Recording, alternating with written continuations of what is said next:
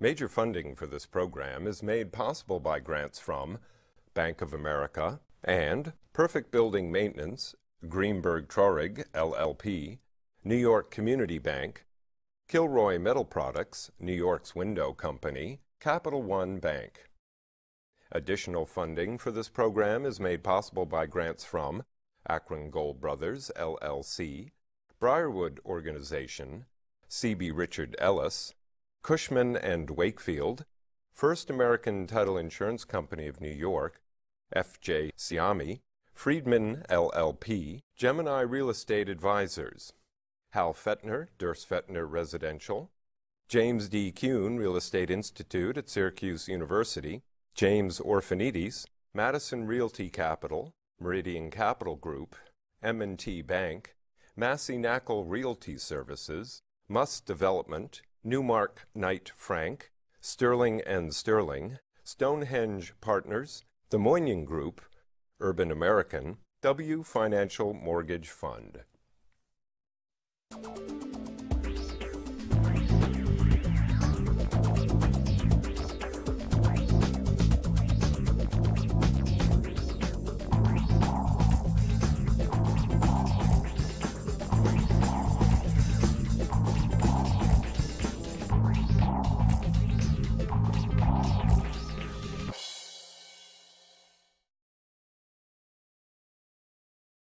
Hello, my name is Michael Stoller.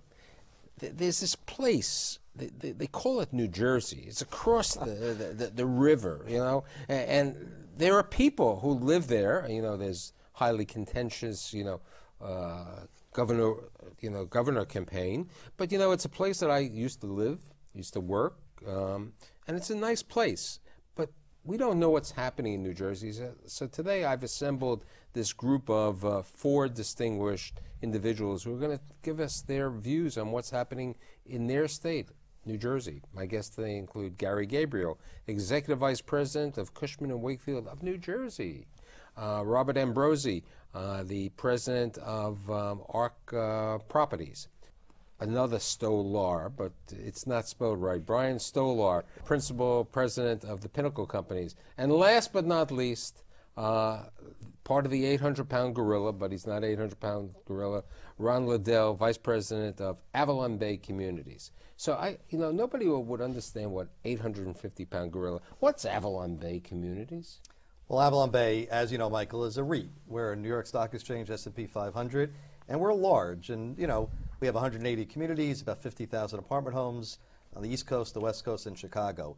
But we like to think, and I think we are nimble, and we have regional offices in all those locations. We try to understand what goes on in that particular situation, and I'm responsible for the New Jersey development. So nimble New Jersey. What's going on? What are you doing in New Jersey? Well, we're doing better than most, which is not anything we're proud of per se, but it shows, I think, long-time planning, good balance sheet appropriateness over the time, and now have opportunities where we probably didn't have in the other time. Condominium developers have shaken out completely. Now, for my audience, basically Avalon Bay only builds rental housing. Yes, that is correct. So the condominium, the for sale developers, for a whole host of reasons, really aren't competitive for land anymore. A lot of the small private developers have faced a lot of difficulties. We have some of those. Clearly, rents are down, and we know vacancies are challenging, and it's all about jobs, which we'll talk about later, I'm sure.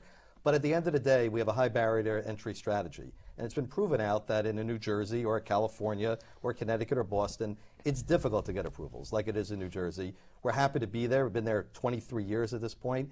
And now for the first time, and I've been there about 7 years, I'm actually getting calls without me making the phone calls from mayors, from developers that haven't made a go out of it in this particular project. And we're potentially going to be some white knight opportunities going forward. So, for my audience purposes, I have 3 developers, and then I have, I don't want to make you feel good, I have really one of the kings of investment sales in New Jersey and other places, but you do most of New Jersey. As a developer, Bob, and Brian, how hard is it to do development in New Jersey? I think New Jersey is one of the most difficult states in the country. I mean, Brian, I think you'll agree with me. We've developed in a number of states, and between the environmental restrictions, the transportation requirements, the home rule. What do you mean by home rule? Every municipality is basically in charge of what we do. Yeah. Why, you don't believe that happens in New York?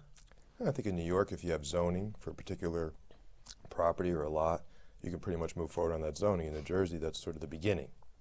The only good news is that because of all these problems we faced, there's not as many problems in New Jersey as there are elsewhere. Yeah, but because that helps you. Very because, little inventory. You know, there's limited inventory because you don't build because everybody's creating. Yeah. Now, but you know, people know, you know, that there are certain cities of New Jersey, you know, that we've heard of. Okay, you know, we've heard of Newark. Everyone has, you know, it's been pro and con, mostly con until maybe Cory Booker now on a pro situation, and then, you know, not too far from your office, the Meadowlands. Everybody knows that Jimmy Hoffa may be buried there, but you know, the Meadowlands, and you know, because they watch a Giant game, and so they think of Secaucus. They have no idea where the Meadowlands is, but you have this thing called Xanadu.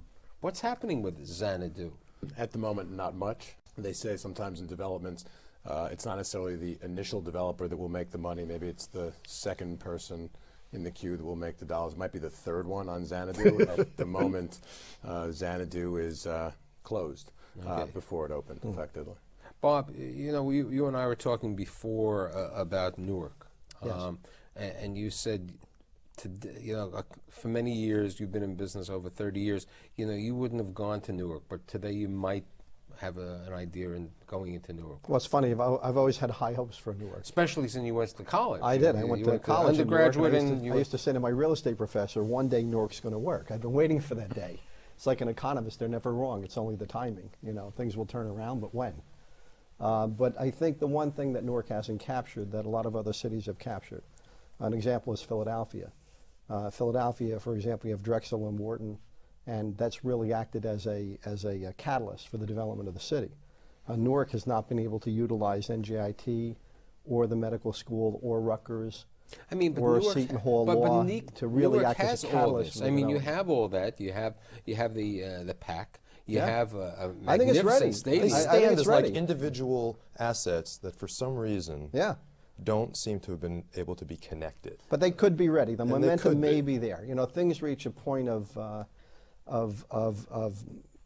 sliding, you know, or tilt. When something tilts, all of a sudden, the object slides off or slides down or whatever you want to say. But I think it's getting there. I really do. Now, but let's get on another thing. You said you're building in Jersey City. Yes. You're planning to build, and you've gone to Jersey City. I mean, people know that there's a path in Jersey City. I don't know what else there is in Jersey City besides the path. New York. But no. I mean, but you know, there are other items. What's happening? You have this property called Mandalay. Yeah, we have a project, Mandalay on the Hudson. Actually, the first development we did on the waterfront, I did in 1985 when it was somewhat of a pioneer move. But now it's very, very mature. And Mandalay on the Hudson actually started off as a rental building in its former life. And the gentleman to my right over here, his firm Avalon Bay, built it. And we bought it to convert to condominiums, which we did. We only have about 10% of the units left.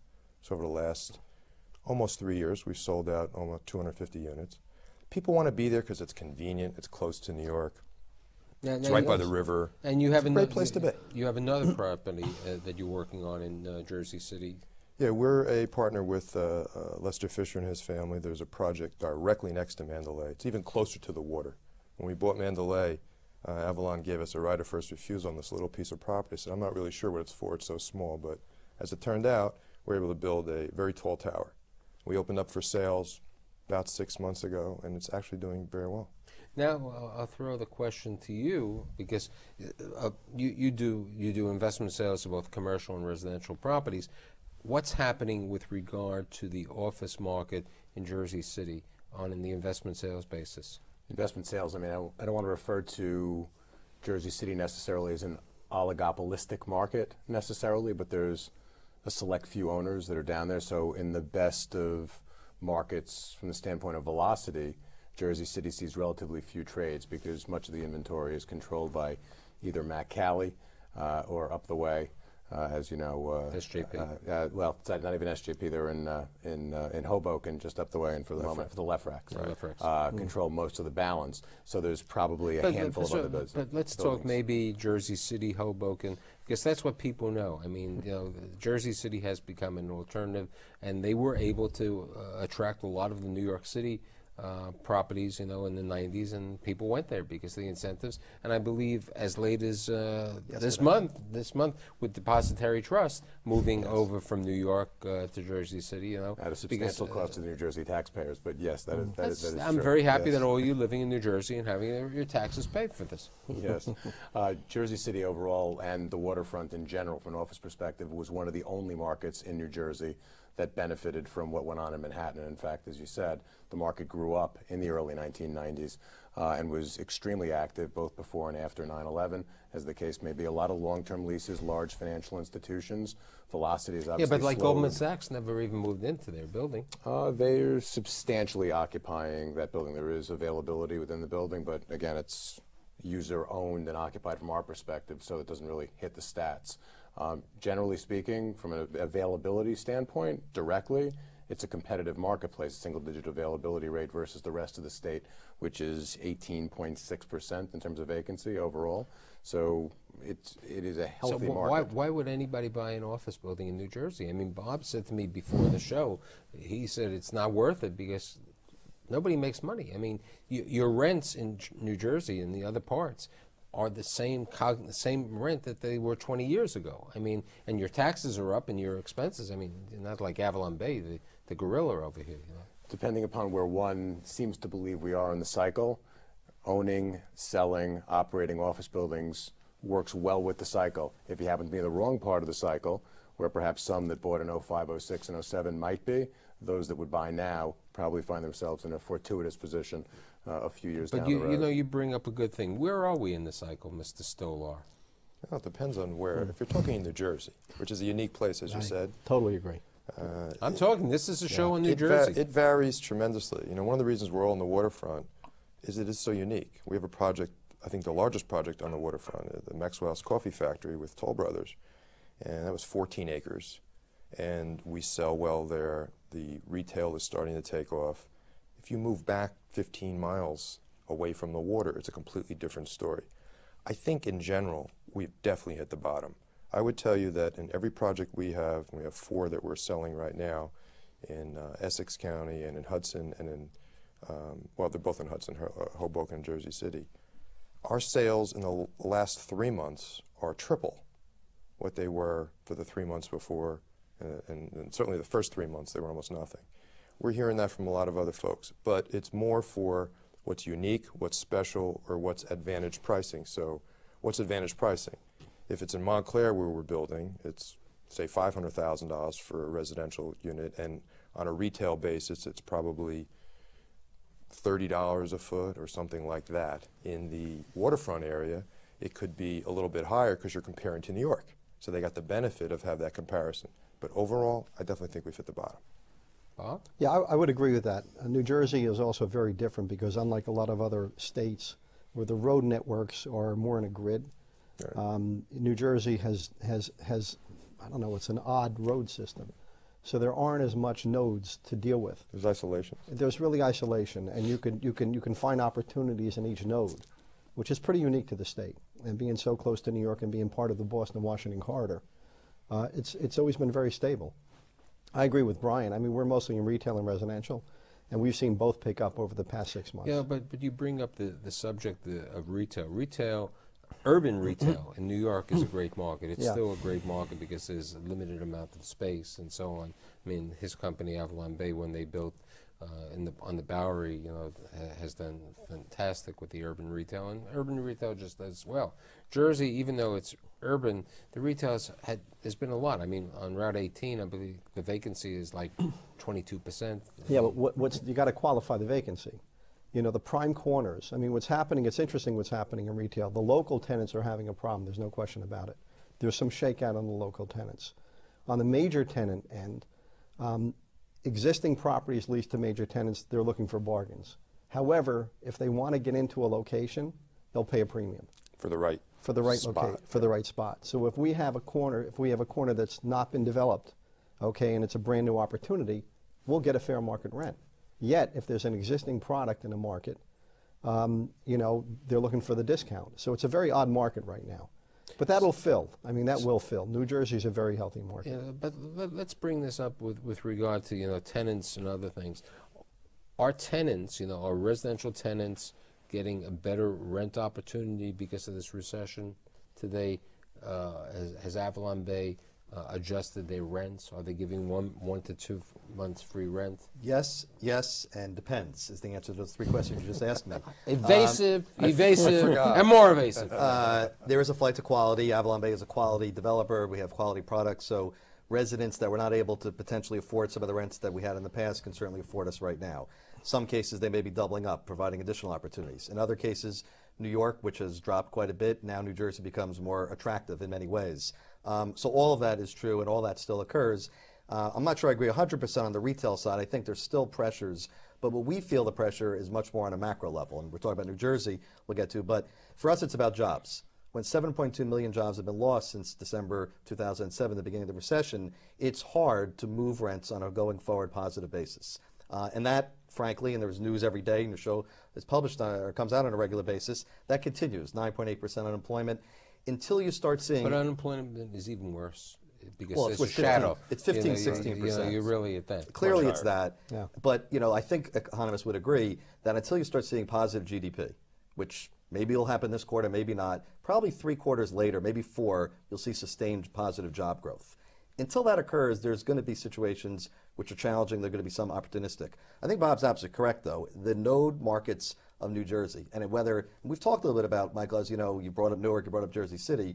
You know, New Jersey native. I actually have a graduate degree from a school in Newark too, and a school in New Brunswick, by the way. Both Rutgers, I should put on. But New Jersey is much more than that. For 8.8 million people, it's not about just the 6th borough in Jersey City or the urban centers, which are very valuable along the river. It's, for the most part, a suburban state. Correct. And whether it's Morristown or New Brunswick or Cherry Hill, if you want to go down to the Philadelphia market, that's what has driven New Jersey for years. That's what continues to drive it. And that's the attractiveness. It's the good schools, it's the recreation, it's the open space.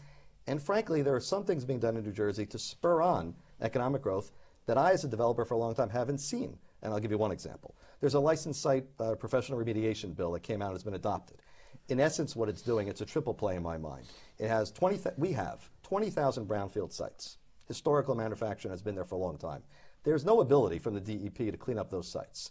So what Governor Corzine, the legislature, did is said, look, we're going to allow you with certain requirements to hire an engineer, a private engineer, to facilitate that redevelopment. What are the aspects of it? It cleans up the sites a lot quicker, keeps government small. We're not hiring people to do that, and it's a stimulus plan. Those are the types of things, and they've happened quite a bit, I think, in New York, that are now happening even before some of the things in New Jersey. I think finally the economic stimulus is beginning to occur. I think New Jersey has been more economic stimulus than New York in many aspects. I mean, in New York City, the real stimulus has been in residential. And, you know, there was other stimulus with regard to certain office, you know, Times Square and certain other areas. But New York has never been overly helpful. I would say I don't think that, Michael, New Jersey really has been in certain hubs. Certain hubs. Jersey City has been up. But it's in the business of picking winners and losers at the moment. Yeah, but now it's really starting to pick up. And another example, I think, towards the point that Ron raised about the professionals, is now they've passed in this new bill that went through this summer. You have state universities, which you talked about a few times. They have land. You've never been able to develop that land with private investment. So one of the aspects of this bill was to permit that. We're working in Montclair, something that we've done with Gary on a student housing mixed-use project. All of a sudden we find out that the university is also, the state university, it's there, Montclair State, is also working on a project on their property. So now they have twice the opportunity, one that they could do with us off-site, that's a mixed-use project, and one they can do on campus. If you start looking at all the colleges around the state, even possibly Newark, and you're opening up the possibility of low-cost or possibly even no-cost land. You know, those are the types of stimulus things we've never seen in New Jersey before. And from an energy perspective as well, they're pushing hard. Yet New Jersey has, you know, when I lived in New Jersey and operated some businesses in New Jersey, New Jersey was the pharma capital of the world. It was the what? The pharmaceutical. Pharmaceutical. Pharmaceutical was the And was telco before. It was telco and pharmaceutical. I mean, you had Bell Labs, you had all the situation in different parts of the state, and pharmaceutical was completely over there. You know, people talk about, you know, we were talking about those cities. What about Princeton? You know, you were in We're in West Windsor, and we're in Lawrenceville, which is right next to it. And Princeton Borough and Township are ideal locations for development, have been for a long time. As you may know, there's a hospital being relocated downtown, and there's a lot of growth there. But that's a great example, Michael, of a suburban setting driven by a particular, very prestigious, obviously, university that has facilitated opportunities that didn't previously exist. And we happen to have the Route 1 corridor, talking to Bob about the retail situation. I think Bob's 100% correct. The vacancy levels in New Jersey, because we didn't overbuild, we didn't, you know, completely go suburban sprawl everywhere, and couldn't get the approvals, is partly why we're sustaining ourselves on some of those situations from the retail. Office is clearly under a lot of pressure. Industrial hasn't moved the needle. No, in forever. I mean, I did a show about a year and a half ago, maybe 2 years ago, and I had all the industrial guys from New Jersey. You know, it's been a good market because of the roads and because of the ports and other things, but it's not an easy market today in the industrial. It happens to be the third largest industrial market in the country at 775 million square feet of space, and historically been very difficult for outsiders to get involved with. It's been, but of course, from a distribution perspective, it's where everyone's wanted to be, only because where we sit between Boston and Washington. What ended up happening was to the northern part of the state, exit 10 and north on the turnpike, for those that are unfamiliar, basically towards the northern part, into the port and the Meadowlands. That's always been competition constrained. You couldn't get in there, no way, no how. Exit 8A, which developed around sort of national owners that wanted to get in and got in actually on the late side, which expanded from a 30-odd million square foot market to 58 million square feet now, finds itself 20% vacant. One of the issues being companies that want to locate out to Pennsylvania because it's more appealing, or was more appealing, even with the transportation costs to go. You know, you bring up Pennsylvania. I was reading something. I mean, Pennsylvania has like become the gambling casino. I mean, not casino, slots all over Pennsylvania. I mean, I did a show a couple years ago, and I had Jimmy Kuhn and his partner Barry Gossin. I mean, Bethlehem Steel is slots, and then the Poconos is slots, and all the rest. And Atlantic City is still the pits. I mean, the Bay, okay, it's not doing well. I mean, that's a city that should have done well, the first really situation. That's surprising. I agree with you. I don't understand it either. Well, I think a little color is needed. Atlantic City's challenge because it didn't have diversity. At the end of the day, 30 plus years ago, I think it was 76, when I recall, was when the gaming bill was adopted and Atlantic City found itself. You were around? I was a youngster. Let's leave it at that. But that's when it started, and I think some of us not back then, but people then and now said we need to get some diversity. And you know, it has had a tremendous amount of capital investment over the last 20 years, and even as recently as the last 5 years, in fact. But for economic reasons and for competitive reasons, as you alluded to, Michael, it's much more challenged. Atlantic County and that corridor needs to diversify. And there's people that are out there trying to do that and force that issue going forward. You know, I am a North Jersey person, as I think most of us here are today. There should be, as it has been historically, the South-North Jersey split. It needs to be much more of a cohesive state economically like the Confederation? and politically. Now, I'm not going to go to the Mason-Dixon line below and above, but that It does is feel true. that way sometimes. But it should.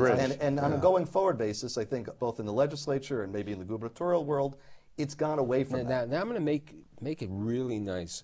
The New York City banks aren't really lending money, but the New Jersey banks are lending money. What happened? I mean, they're healthy. Honestly, there are many banks in New Jersey that are healthy.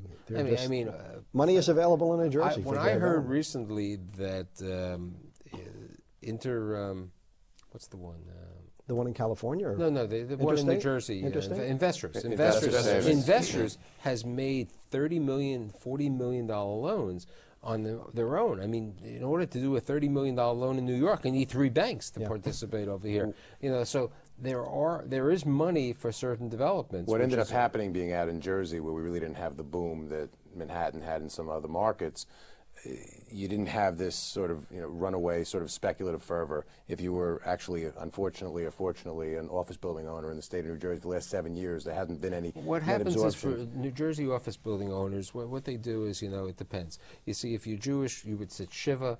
If you were Catholic, okay, you would go to the wake. I mean, there was no reason to own buildings. I mean, So as a practical matter, it's a fairly sleepy place. We did manage to transact a lot of business, notwithstanding that. We didn't but blow up as much capital. A lot of the local banks basically were unable to compete with, say, the CMBS market or life company lenders and so forth. So you have a number of healthy, smaller to medium-sized lenders that are now active. But I think in addition to that, the people who were developing in New Jersey have always stayed close to the banks in New Jersey. Yes. So they Very didn't much a rely relationship on the business. You're international absolutely right. lenders. Yeah. So those people are still there. But I think it's also because we're not institutionalized. Yeah. We're the only REIT, residential REIT, really operating in New Jersey with an office in New Jersey. Other REITs own property, but they don't have the presence that we have, the office, the development capability.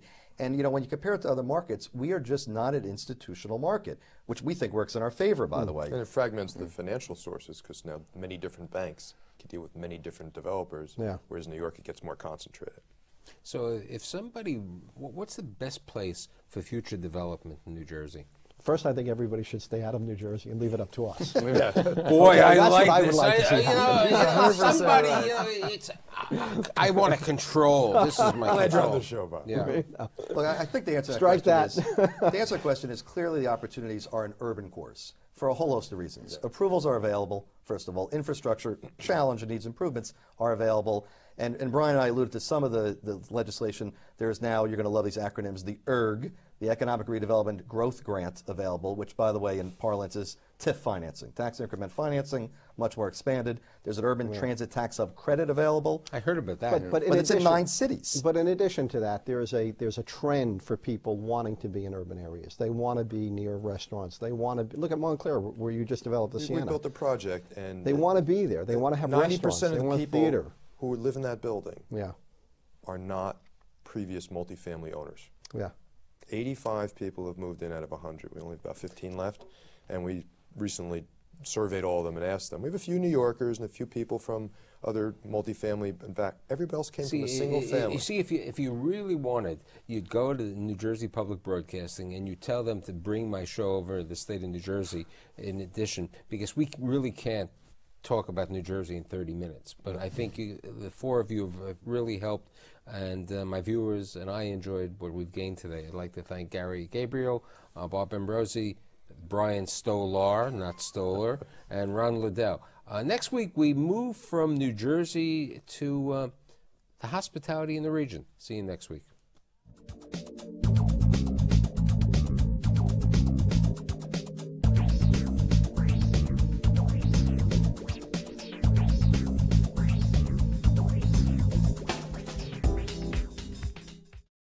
Major funding for this program is made possible by grants from Bank of America and Perfect Building Maintenance, Greenberg Traurig, LLP, New York Community Bank, Kilroy Metal Products, New York's Window Company, Capital One Bank. Additional funding for this program is made possible by grants from Akron Gold Brothers, LLC, Briarwood Organization, C.B. Richard Ellis, Cushman and Wakefield, First American Title Insurance Company of New York, F.J. Siami, Friedman LLP, Gemini Real Estate Advisors, Hal Fettner, Durst Fettner Residential, James D. Kuhn Real Estate Institute at Syracuse University, James Orphanides, Madison Realty Capital, Meridian Capital Group, M&T Bank, Massey Knackle Realty Services, Muss Development, Newmark Knight Frank, Sterling and Sterling, Stonehenge Partners, The Moynihan Group, Urban American, W Financial Mortgage Fund.